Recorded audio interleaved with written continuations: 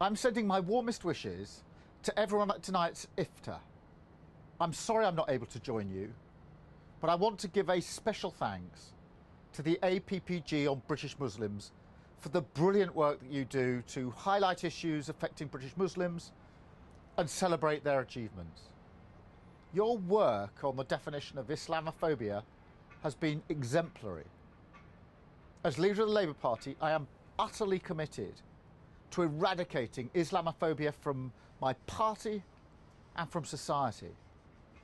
And I want to particularly note your recent report on the devastating impact of COVID on Muslim communities. After this awful year, there is now finally light at the end of the tunnel.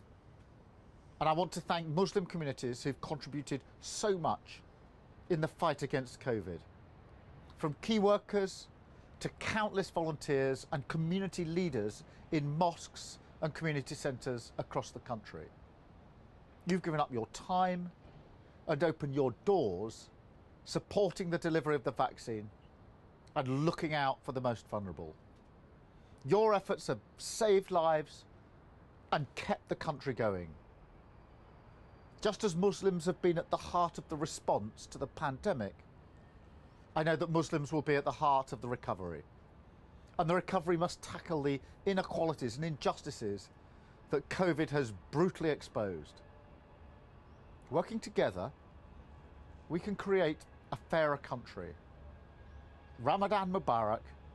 I hope you have a reflective and uplifting month.